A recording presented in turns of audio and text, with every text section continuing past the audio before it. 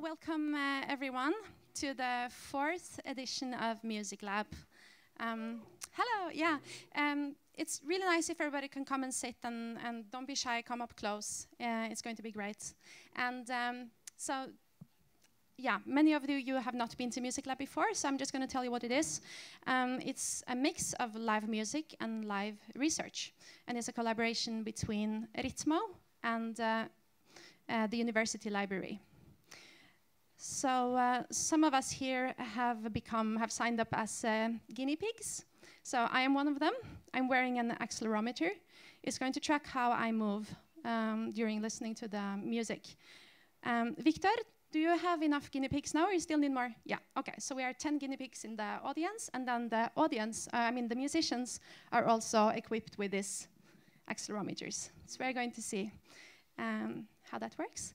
And we have three great Utopian musicians here today. They are called Qichao Lan, and Tejaswinee Kelkar, and Çağrı Erdem.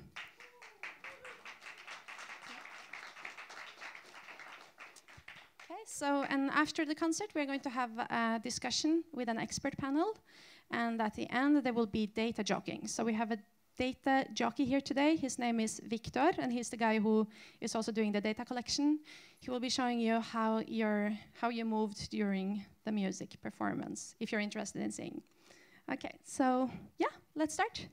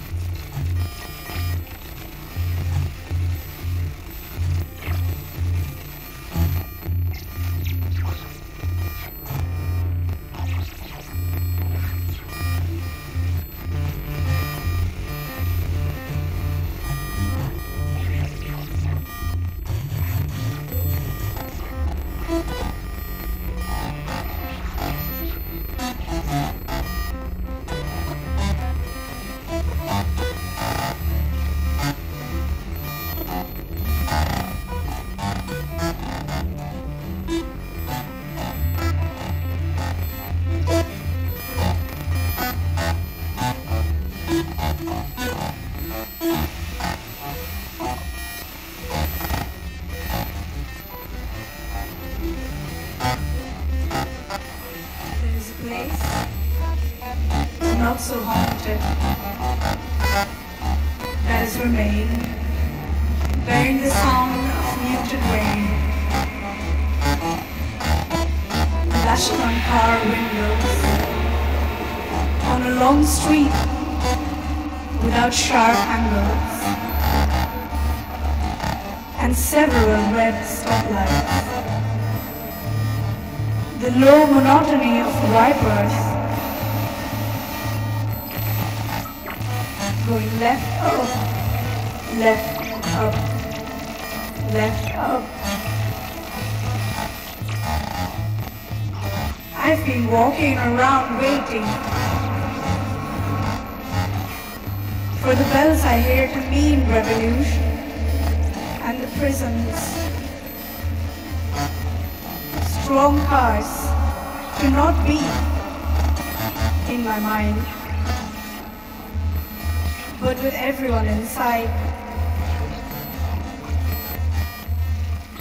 not too close to breathe.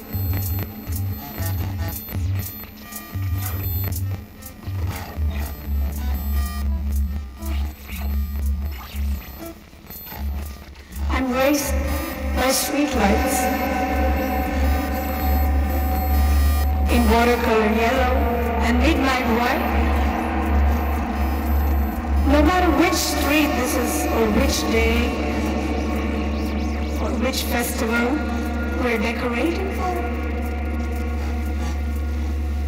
or what is the turn of the seasons, to buy a ride is anonymous disappearance in an unnamed city.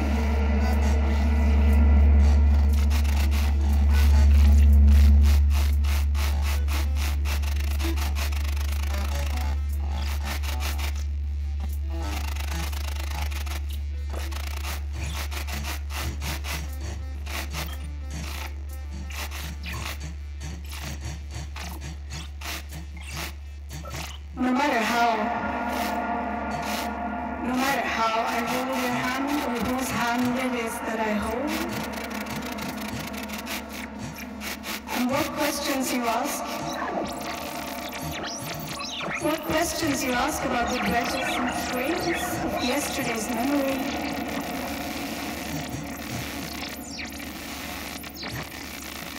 What kind of pines are these?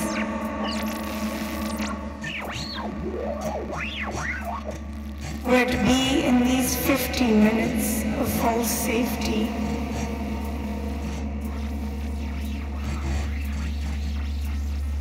Must be as is to be in motion.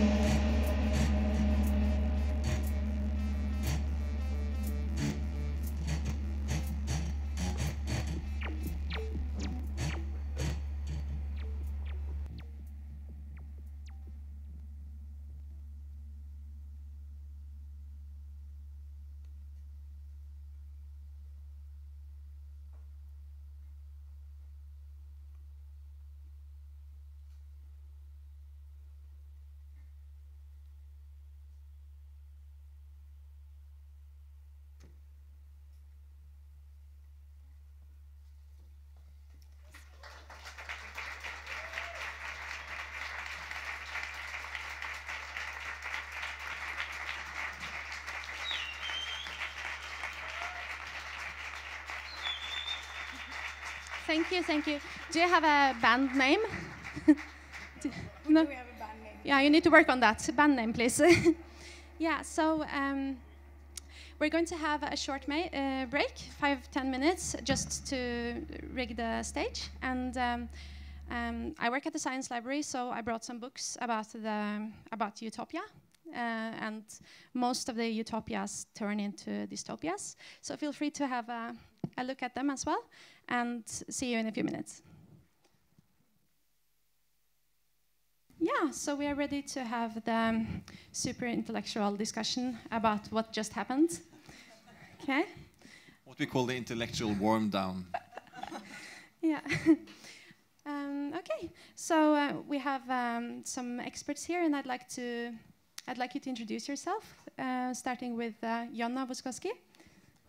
So my name is Jonna Vuoskoski. I'm an associate professor in music cognition at the University of Oslo, and also a member of the RITMO Centre. And my area of expertise is the psychology of music and music cognition, so how our minds and brains react to music, how they make sense of music. My name is Tejaswinee. I will soon be defending my doctorate in music and technology in a couple of weeks, and my work is mostly on body motion and melody. And my name is Alexander Jensenius. I'm an associate professor of music technology at University of Oslo and also deputy director of RITMO, one of the initiators behind this MusicLab concept. Great. So I'd like to start with a question to Tejaswinee. So when you developed this concert with your colleagues, what were you thinking about it and how does it relate to Utopia? When we speak about musical utopia, a lot of people think about music that has qualities that are not musical, in that the clarity of the melody and the repetitiveness and the rhythm is not the most obvious point of the music, but these musical cultures have also been around for a really long time. And subcultures, and the point from which we started developing this was pulling on our interests in physical resonance and biophysical music, and how to translate from movement to music, and how to bring out the sonic characteristics of physical objects, and how to make that audible. Okay, so which physical objects did you use? So I've been using a couple of various kitchen material, and I like how they sound, and I like the idea that the same voice sounds different in each object. When we speak about music and the body, we talk about our own bodies, but the things that we hear music out of are also bodies, and the rooms that we sit in are also bodies, and there's physicality and materiality in all of these things, and I think hearing resonances brings that out a little bit. With these resonators, I've also been experimenting with using them on other people's bodies and having speech through other people's bodies, which is, I think, is fun and creepy. Happy Halloween. There was also some coding going on. Yeah. Oh yeah, would you like to show us the They look microphone? like little spiders, which is perfect. And yeah, and so I amplify them before they get to resonate, and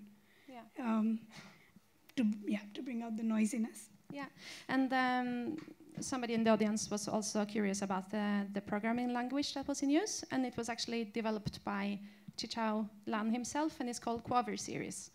Yeah, so yeah, and is that something people can use as well? Yeah, I think it is released and it's open to use. Qichao's work and Çağrı's work is also, if not, it will be released. It's a patch written for Macs, and these armbands called Mayos, and his interest is in the core of biophysical music, and those will also be. Great. Okay, and at the end of the discussion, we will open up for questions from the audience as well. But if you really want to say something right away, just raise your hand and speak out loud. Yeah. But I have a question now for you, Alexander. And I know that you're particularly interested in the relationship between humans and machines. And could you maybe say a little bit about this in relation to this concert? Yeah, so when we started thinking about creating kind of an utopian concert, to me at least, then thinking about the relationship between the body and machines kind of at large, and whether it's a computer or it's a robot or if it's just a device, that was kind of an interesting thing. And since I've been working with both Tejaswinee, Çağrı, and Qichao, it was fun to kind of put them together and see if we could get something out of, because they're coming at this from very different perspectives, where Qichao is working very much from software to start with live coding, as you saw there, and Çağrı is working very much with the muscles and trying to look at kind of what you really cannot see when it comes to the body, but that you can kind of see if you can use it with the machine, and of course then Tejaswinee's things with the resonators is.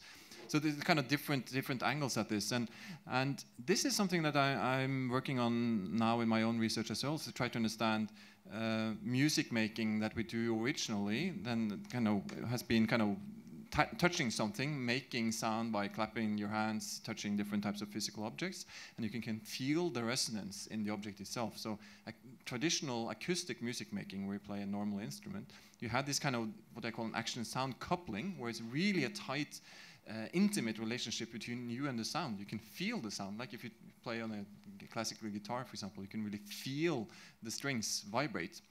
And then when we work as music technologists, when we work and try to see how can we make music with technologies, you feel that you're kind of just pushing buttons, and you kind of really feel disconnected or disembodied, you may say. So a lot of the research that we are doing, and that we also saw in the performance today, is to try to see how can we bring the body closer to the technology, or how can we bring the technology closer to the body and experience that in a musical context. So this was just kind of 3 different examples of how we work with this kind of utopian type of thinking. Yeah. Okay, so Jonna, a part of today's performance involved measuring the motion of audience members. And what are your thoughts about how audiences respond to different kinds of music, and are they also interrelated? Yeah, so we know that movement is very intimately related to music, and there's something about music that makes us want to move our bodies from a very early age. And especially from, if you think of more kind of typical traditional music which has a clear pulse or a rhythm, we actually know from research that we use the areas in the brain which are responsible for movement and planning movement, motor actions. They are actually the ones that are processing rhythm in music. So there's this coupling between movement and understanding rhythm. But then, of course, like in the performance we saw today, there was not such a clear pulse or rhythm, at least not all the time. But there are lots of other ways in which also music makes us move. So, for example, the types of expressions or gestures or movements we saw the performers making on the stage, we have in our brains we have kind of specialized systems which are kind of mirroring or simulating the intentions and the movements that we observe other people doing. And that's how we understand other people's intentions. That's also how we experience empathy. So we can't help but somehow internally simulate what we see other people doing. And that might kind of even reach the level of mirroring or mimicking what we see people doing on the stage. So that's at least one interesting thing to see. If there's a correspondence between some of the movements or actions we saw on the stage and how people responded. And interestingly, this type of mirroring, when we are actually engaged in mirroring someone else's movements, that actually also creates social bonding. So often in concerts, if people are dancing together or moving together or having this kind of shared experience, it actually leads to this feeling of togetherness or closeness or bondedness, which is really interesting.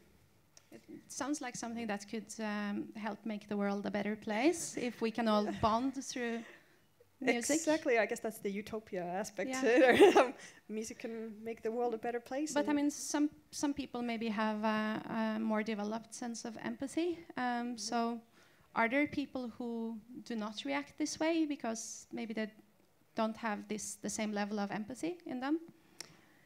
Well, we do have some very interesting preliminary research showing that actually empathy might be related to how likely you are to move to music or to react to music. There's also research showing like emotional reactions to music, even at the level of physiological responses, are related to your level of empathy. So it does seem like more empathic people react more strongly to music. So it's a good way if you want to choose a new friend or a new boyfriend. You dance and you see if they're moving to the rhythm, and then that's a good test, right?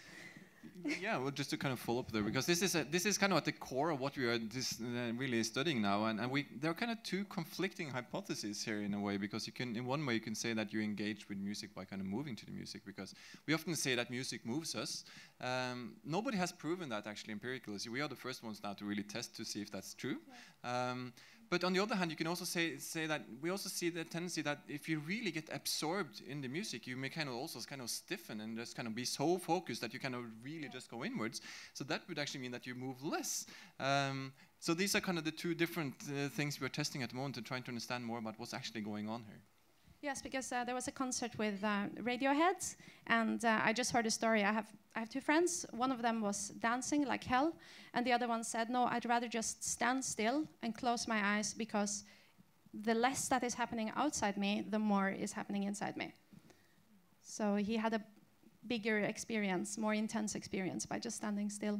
Yeah. So I'd like to ask questions to all of you. To see if you have maybe different opinions about them. So, is there a connection between the type of resonators used in the performance and how much we tend to like the music? And I'm referring to all kinds of resonators, such as your glass bowl there, and your and then the body as a resonator, the room as a resonator. Maybe do you have some things to say about that?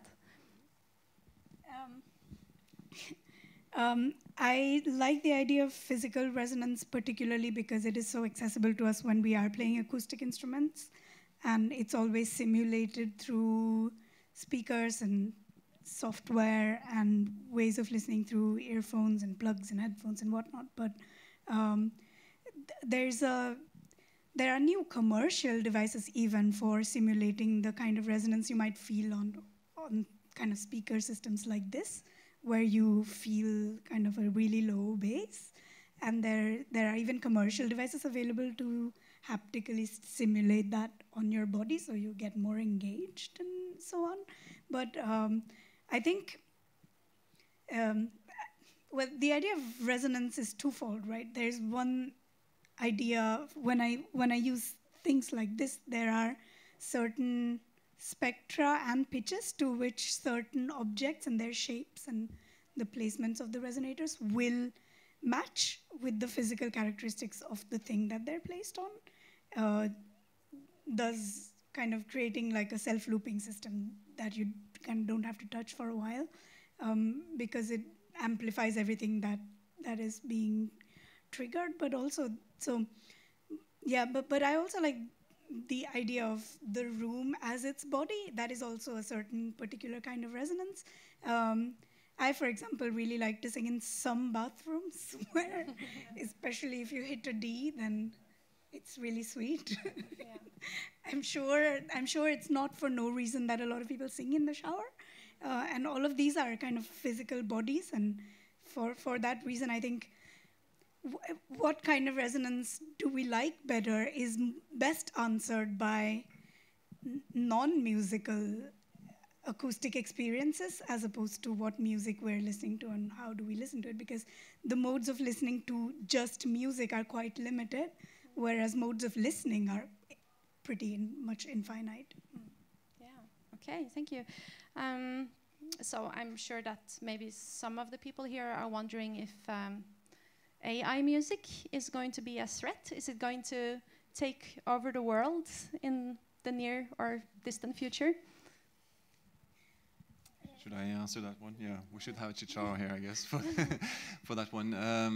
No, I don't think that AI will take over the world, to be honest. Although there are people think that the robots will come and eat us alive soon. But those of us that have been working a little bit with technology know that the technology is also quite stupid, and it will basically do what we also tell it to do. The positive thing, though, about using AI in music is that we can kind of open up an entirely new room of thinking about these things, and you can expand our possibilities to a large extent. And I think also what Qichao was showing here, and also Çağrı has been working on, is super interesting in the sense that kind of developing totally new ways of thinking about what an instrument is and how it can kind of keep building music on its own, and particularly when you connect it to a human, that's kind of when I think it becomes interesting. That the machine can do something by its own, but it's particularly in kind of the meeting point between the human and the machine that interesting things are happening. So no, I don't see it as a threat, but rather as a super interesting possibility. Yeah, so more a collaboration, an interesting human-to-machine collaboration. Well, that sounds promising. Yeah. Okay, so sometimes music is described as balm for the soul, and sometimes different moods call for different music. But however, there are some kinds of music that are really almost purely intellectual. I mean, you could roll a dice and it would decide what's the next tone would be, and etc. So I want to ask you if we need bodies to enjoy music. Do we need this very physical aspect of being human beings in order to enjoy music? Yeah, Jonna. I would be inclined to say yes, we do need bodies to enjoy music. I mean, I guess as an intellectual exercise, like something like 12-tone music, I guess that would be an example where maybe that the link is not so clear. But then again, the number of people who really enjoy listening to 12-tone music is maybe perhaps a bit limited, and maybe also the mechanisms of enjoyment are a bit different. But if you think of kind of more broadly our kind of everyday enjoyment, engagement with music, I think it has everything to do with having a body. Yeah. So both in the sense of experiencing this pleasurable desire to move to music, as well as actually being emotionally moved by music. I mean, that's also something that has a bodily resonance and certain type of physiological reactions that we get goosebumps and things like that, yeah, which are an important part of the enjoyment. Yeah, I mean, I'm thinking of, like, I was going to a concert for really, really hard metal music, and it wasn't something that I had enjoyed earlier, but then my friend told me, turn off your mind. This is primal music. You have to find the cave woman in you. So I switched off my mind, and I was able to feel just the resonance, and I think I was kind of, I started to enjoy it a little bit then. But and then I also noticed that people are much more comfortable when they're dancing in kind of the dark, because they turn off this the reflexive part of the mind and then allow themselves to be more impulsive. So maybe this is also something that do you think you would have seen a difference if we had it dark in the room and the audience were not observed or something? Yeah, possibly. I mean, we're always aware of other people watching, or if we're being recorded or monitored, which, I mean, it inevitably has an effect on how we are moving or behaving. We tend to think of how other people are perceiving us, or how it seems to others. Yeah. So possibly yes. So music is a language, we hear, and can music possibly help us communicate with other forms of life, even artificial life? And can machines enjoy music? And can cells be possibly positively affected by music? So, very open question. Feel free to answer. Yeah. Well, it's funny that you ask. We have a new project now starting up at RITMO in collaboration with the hospital, University Hospital, and the idea there is actually to create cell music for the cells, with the idea of trying to stimulate the cells to go in a particular way. So we have actually recruited a PhD student that will start in January working on this from our side, and the idea is then to really work with the cells and stimulate them with rhythms, and then develop different types of complexity in the rhythms, and really see if we can the cells will respond. So this is kind of a part of a larger idea of thinking about rhythms in human life, you could say, and really down at a very small scale, a much smaller scale than we have worked on before. But kind of the underlying idea here is that you look for resonances, as we were talking about before, and also the concept of entrainment, where you have one or more, or two or more pulsing objects, or that can start actually synchronizing to each other, and then can entrain to each other. So that's kind of the basic principle we are using there, which is kind of the same thing that you may see, and that we'll see if we can look at some of the data from you as well, and see if we actually have entrainment between some of the audience members here, that will actually start to see, for example, that you start moving in the same way. This just in the same way that if you're walking on the street, that you may sync up with the person that you're walking next to, and other types of things that you see in kind of interpersonal communication. So that's really super exciting to be able to look at this. Okay, so I have one last question for all of you. And so we are living in quite turbulent times. And I'd like to ask you, what is the common denominator of the music that has the power to effect change? And how can music help us reach a utopia? And on the other hand, is there also some kind of music that has a negative effect, like it has the power to destruct. So this is my last question, and I'd like to hear answers from all of you. Can I start? Yes. What kind of music can affect change? I think music that somehow really strongly touches us or moves us emotionally. So there's this whole kind of emotional concept called being moved, which has been getting a lot more attention in the recent years. And how this emotion of being moved actually has these social consequences of making us more bonded, or making us behave more altruistically or more empathically. And we have some preliminary evidence, for example, from a study where if you listen to a piece of moving music from a different culture, it'll make you feel more positive, more bonded towards that culture, a culture that's not your own. But we find that empathic people tend to be more sensitive again to these effects, so it doesn't have the same effect on everyone. So music does have this power of bringing people together and make them committed to a cause that the music is somehow representing. But that cause can also be a destructive one. It doesn't need to be, it can be, I don't know, Nazism or whatever. If that music is able to move or touch you and bring you kind of, make you committed to a cause. I mean, it depends on the cause itself, whether that's positive or destructive. Maybe you have to have a common myth or a common fiction about this music, so it's something societal, something that you're thinking together about it, or could it also be sometimes that it has some parameters like being rhythmic or being interactive, or are there some factors like that as well? One factor indeed would be this. To evoke this feeling of being moved, it usually is kind of more either kind of melancholic or tender type of music. Yeah. Sometimes also a kind of more kind of heroic type of music can also move people emotion in that sense. And then the other aspect is that if it really makes people want to move their bodies rhythmically and to move together, this type of communal kind of rhythmic movement together, when people are moving in the same rhythm at the same time, it's been shown in also experimental studies that there's something about this kind of synchronous behavior that makes us feel more bonded. So it could be one of those two aspects, making either moving us emotionally or making us move together. Yeah, physically together, like the shanties, hey ho and haul away and things like that. Yeah.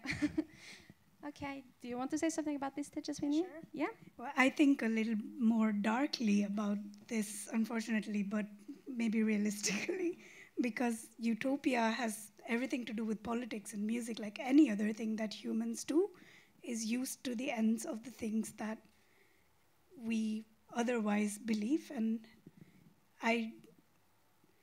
like Jonna said, there doesn't have to be, or effects of synchrony don't always have, or what political direction a utopia should or could take now and 50 years from now and 1,000 years from now have representations and echoes in the things that are material to us right now, but those things don't necessarily carry those political meanings within themselves, or that's how I think about it anyway, which is that,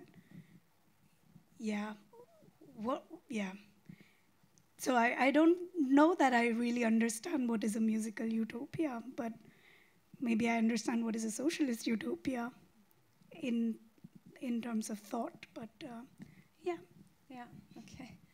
And Alexander? If I should, there are certainly ways that music can be used negatively in a political sense as well, and it is around the world these days. But if I should try to end with something on the positive side, I also think that music can really help in many ways. And just thinking back at the opening of Oslo World, which was an amazing experience, I have to say, with the kind of the healing songs of kind of the motherly type of songs that were presented there in a very, very strong manner.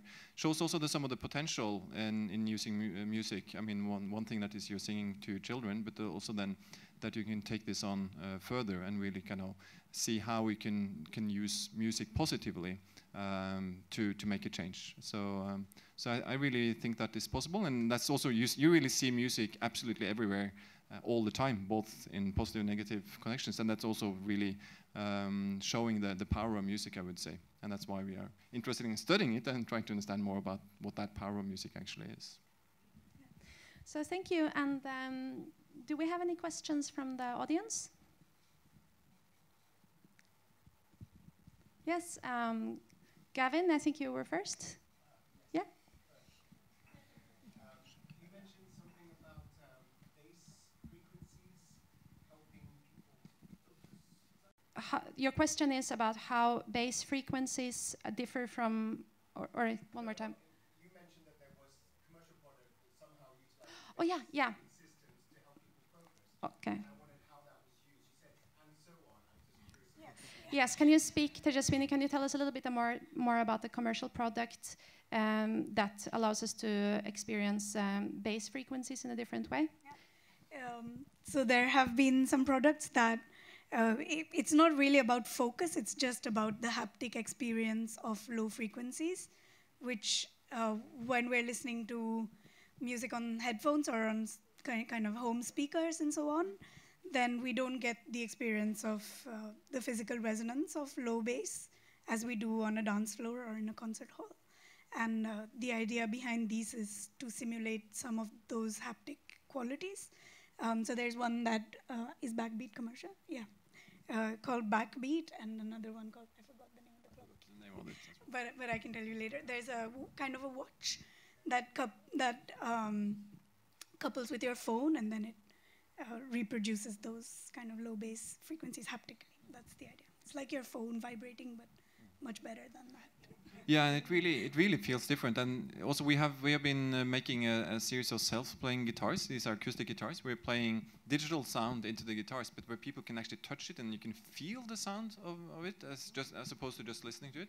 It's a very, very different experience to feel the sound with your fingers or body. Thank you very much. And we have another question here. Hello. Hi, this is for Tejaswinee as well. I thought the idea of utopian music or utopian musicians sounded interesting, and you hinted at that it was it the difficulty in recognizing melody or rhythm that was one of the qualities? Could you elaborate on what are the qualities that make you judge music as utopian or dystopian? Well, here I have to say that it's not me that is doing the judging, but rather the ways in which, especially some underground scenes have been written about, which care differently about the sonic space itself. But so now I'm thinking about like early metal and distortion and even noise and the use of noise as music and so on, and even kind of making it intellectual in classical composition and so on, which is described as purposely moving away from that which we organically recognize as more musical.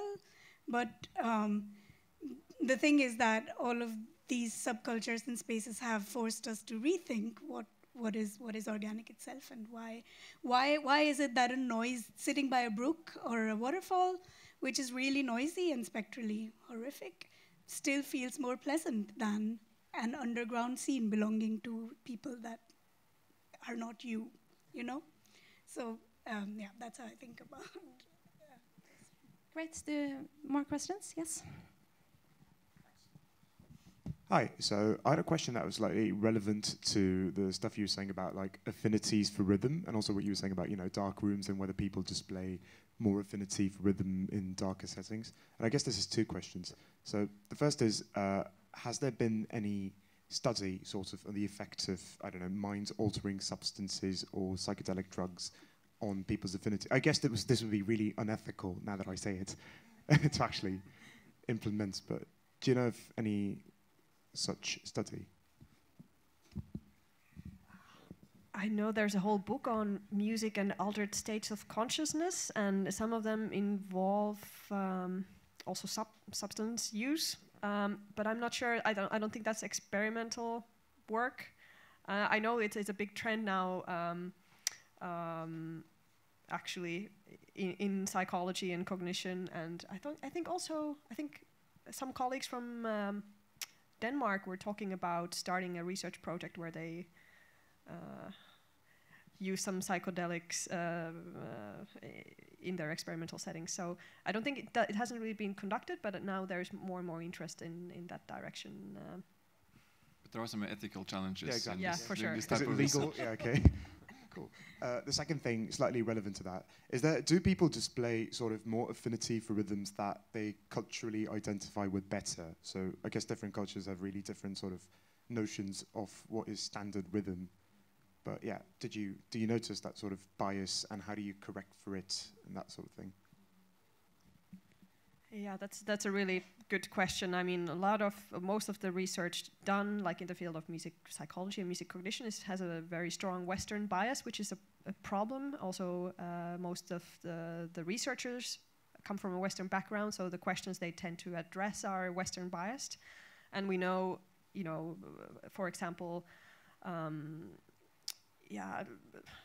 there's very little cross-cultural research done in music perception or music cognition, but I know of a couple that have looked at, for example, rhythm perception or beat perception, and this has shown that if you compare like European and South African participants in terms of how they perceive a pulse in both European and South African folk tunes, there you get quite a clear cross-cultural difference where actually having this sort of cultural-specific stylistic knowledge of a style of music actually changes where you hear the pulse. So something as simple as where do you perceive the pulse to be, you can shift it quite a bit by just having a specific understanding of that style of music. Yeah. Cool, thanks. Great, thanks for the questions. Do we still have maybe one more question, or are we happy? Yeah. Yeah, it's not really a question. I was just thinking about it when you were talking about empathy and movement before, that it's a bit maybe simple because I'm a musician and I play in many different countries, and in some countries people are very inclined to move and in other countries they're not. So yeah, I don't think, it's more, I think it's very much more deeper, because in that way I could say that the whole Norwegian people are not empathetic, which I don't think is the truth. But yeah, it's really interesting. It's a really interesting place to dig, Yeah, I mean, absolutely. There are lots of other aspects like culture and as well as specific style, like conventions are associated with the style of music or concert behavior that affect how we move or how we behave to music. But if you have a bunch of people more or less from a similar cultural background, you put them in the same setting, then you start to see these differences, like something like empathy will on this kind of group level, will have some sort of ability to predict how people are reacting to music. But of course it's not, you can't say, you are empathic or you're not empathic. Of individuals, you're not able to, of course, make any sort of judgment on that basis. Yeah, I also wanted to say really quick, there is also about the products of the bass frequency products. There is also a drum chair which resonates with the bass drum. So you sit on it and it's for the drummers to feel the, yeah. So, you can hang around and ask questions directly to everybody here as well. But I'd like to hand over now to Víctor, DJ Víctor, who is going to do some data jockeying, which is a concept that is particular to MusicLab as well. He's going to look at the data. The ones of you who have been measured today can come and have a look at how you reacted to the music, and he can do some preliminary analysis of it. It needs a lot of work, of course, but he can give us a peek into it. So first, a quick demonstration for everybody, and then after that, you can all come up and look at your data. And thanks for being here. We could also say that a recording of today's performance is going to be made available online. This is an open science project, MusicLab. So everything that we're doing is open, and also the data itself will be anonymized, of course, and will also be made available. So if you want to look at the data and analyze it further, then you feel free to do that. Thank you. And thank you so much to Jonna Voskoski and Tejaswinee Kelkar and Alexander Refsum Jensenius. So. Yes.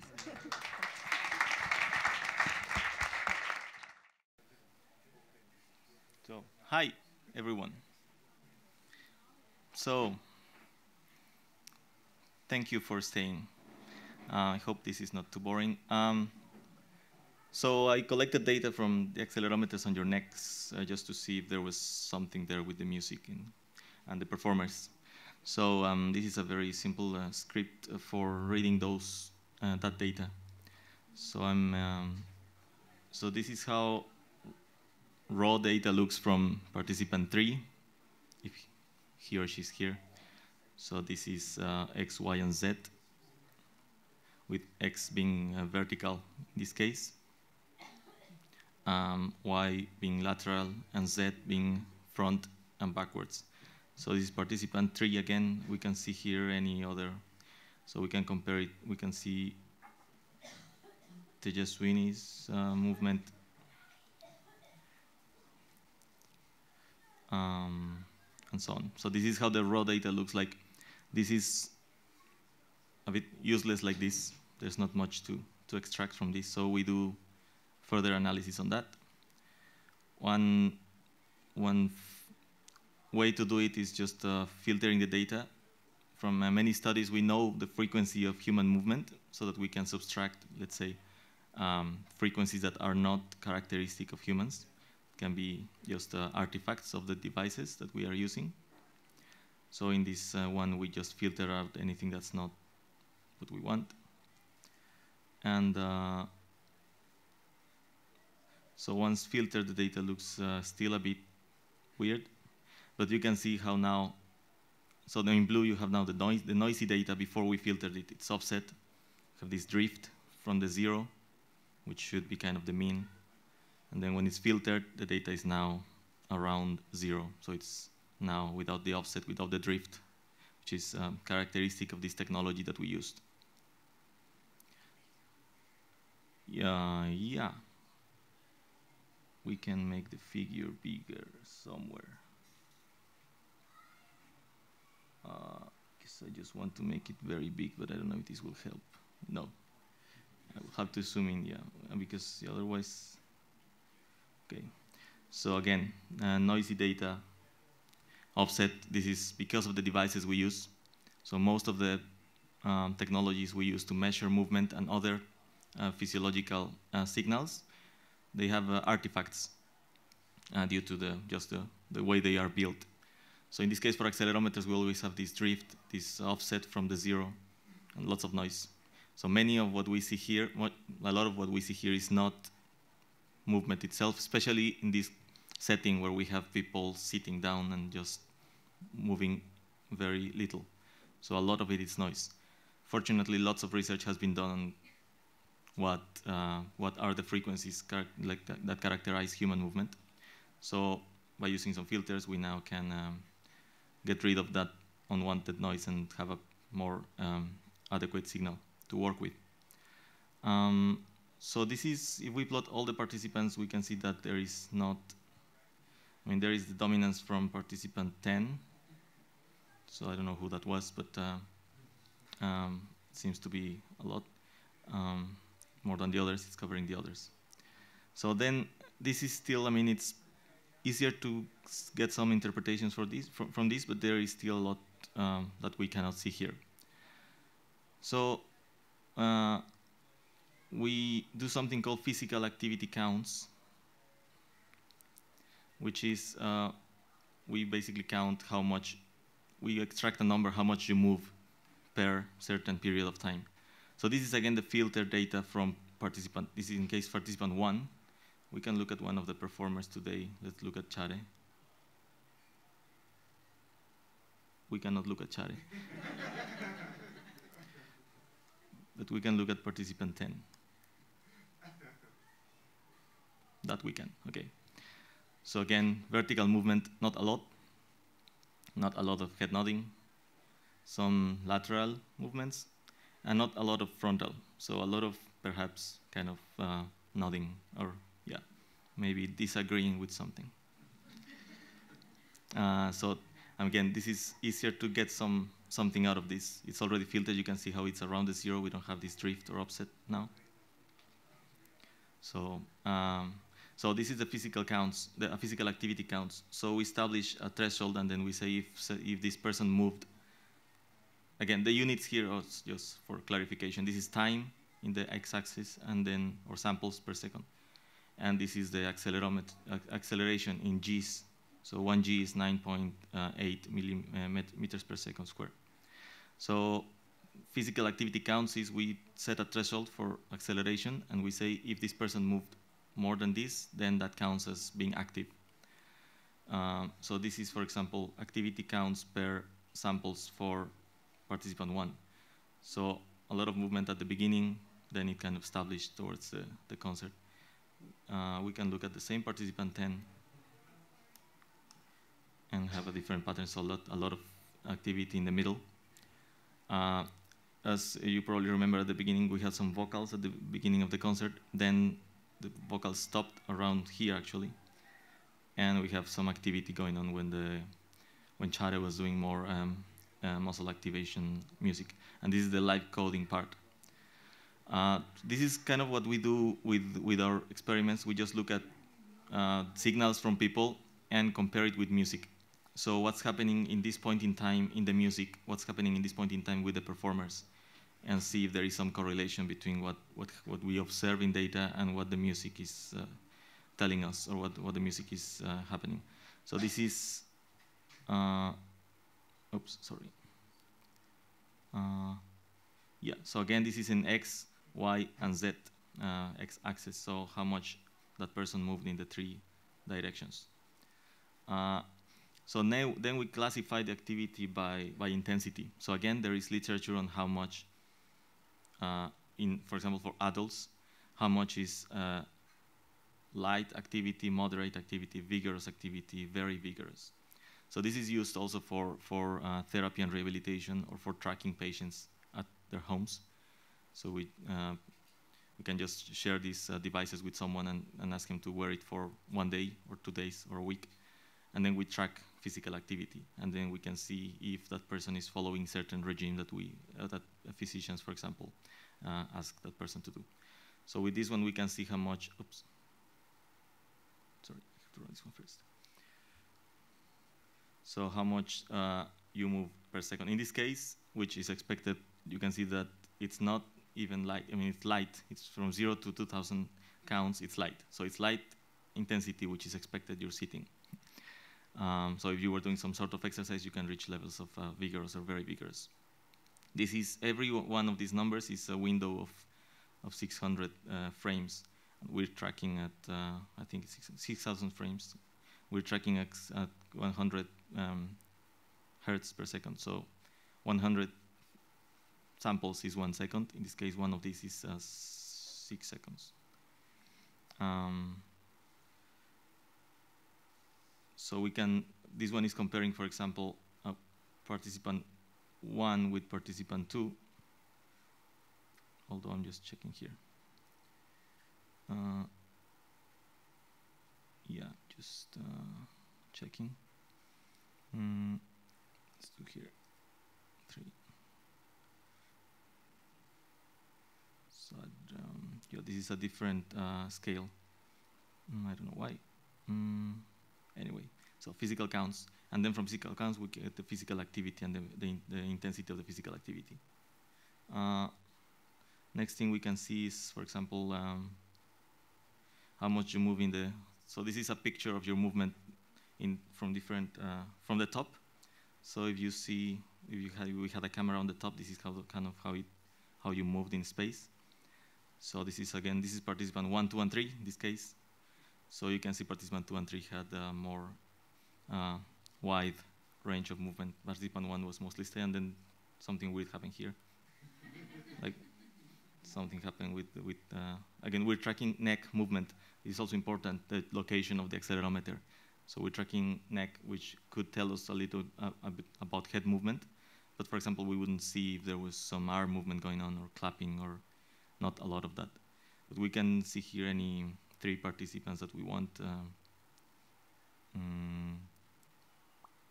yeah, for example, we can look at, maybe now we can look at the performers, hopefully. No, we cannot.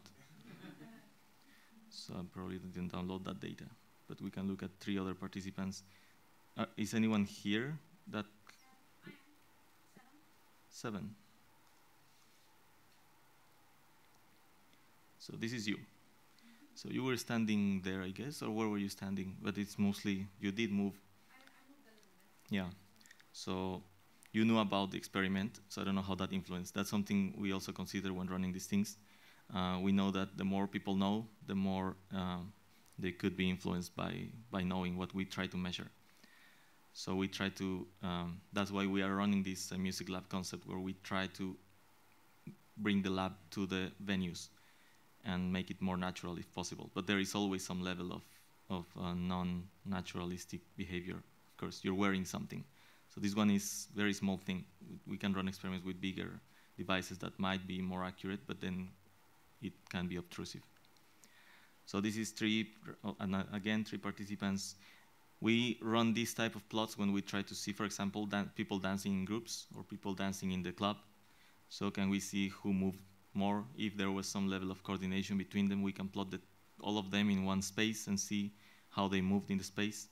If there was one person that isolated, or if they were dancing in groups, if they didn't dance much, if they were just standing to the music, and then we can compare again that with music or with other conditions in the lab or in the club. So with this one here, we can compare participants between them. I hope. Takes a little bit.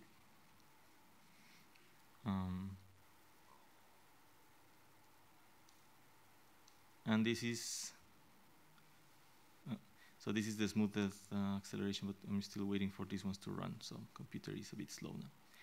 But so what I would like to do now is to, I mean, if anyone is interested in looking in particular aspects of his or her data, you can approach the stage and we can have a look at data. We can compare participants that are interested between them. And yeah, just approach the stage if you're interested in your data. But this is more or less what we do here. Yeah, so that would be, thank you.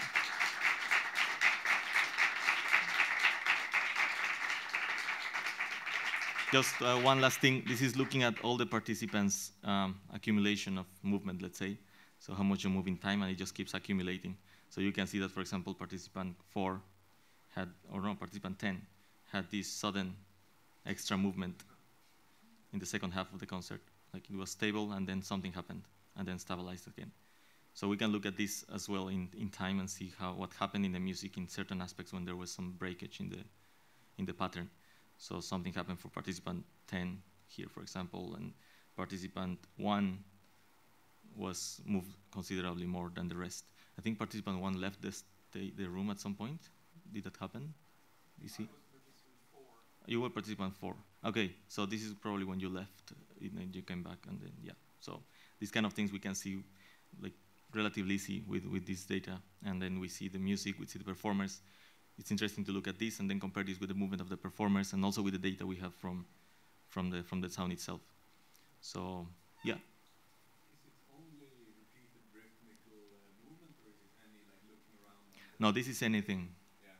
So this, yeah. I think you have quite an impact of when they change something that moves and catches your attention. So you will have lots of tracking, depending on where you sit, maybe.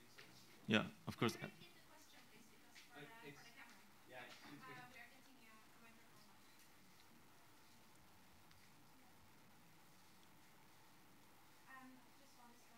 I just want to say that if anybody wants to look at the data but they don't want everybody to see it, that's fine. You know, you go to Víctor afterwards and he will show you. Okay.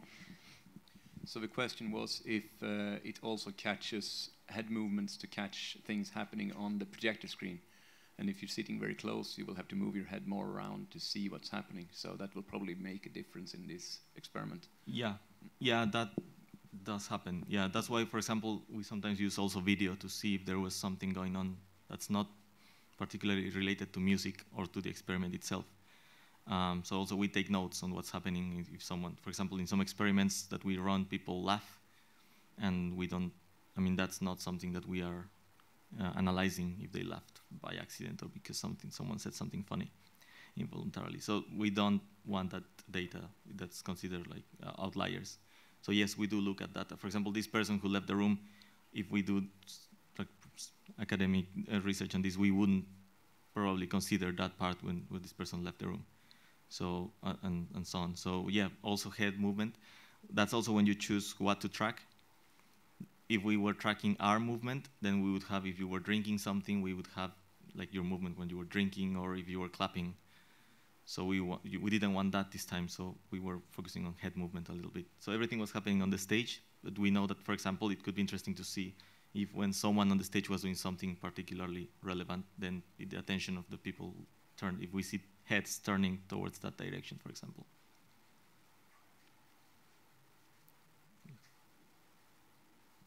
There seem to be 3 pairs of participants there if we just look at the cumulative data. Yeah. Any ideas what you might do about that or with that? Well, in see previous, where they stood, or yeah, in previous studies we've seen if they sit together, if they know each other. Maybe they didn't, and they were just all of them very still. But it can happen that they were sitting together. Also happens that the 3 that are very active were sitting together, for example. Or we have patterns, for example, yeah, as you mentioned, maybe these 3 were together, and these 2 were together, and these 4 were together. So it's interesting to look at that as well. We also take in questionnaires that you were instructed to ask to fill afterwards, if you play an instrument, if you're a musician yourself, how that influences how you move to music or how you experience music in general. And we are also interested in other personality traits, empathy, and so on. So looking at movement, but also in this case it's movement, but we also look at breathing patterns or muscular activity, how that relates to our personalities and how we react to music. And also all the aspects involved in social behavior and entrainment.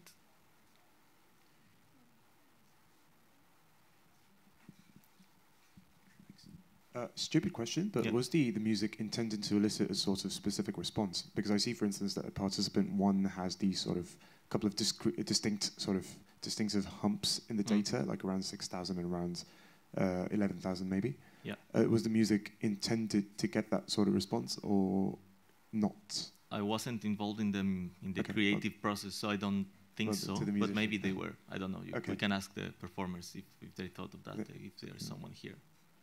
They are gone. Okay, cool, but thanks. Yeah.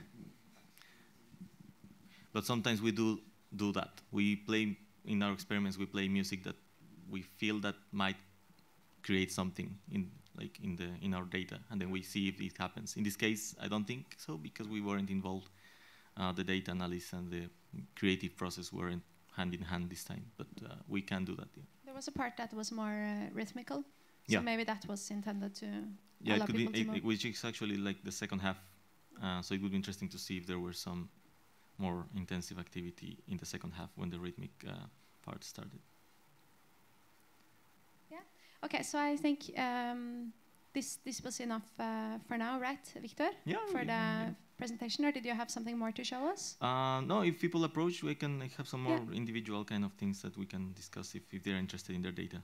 Okay, so thank you, and if you want to look at your data, go up and talk to Víctor, and he doesn't show it on the screen unless you want to. I mean, you can see it just on his small screen as well. So thank you all for being here. It's been wonderful. Enjoy the rest of the day. Thank you.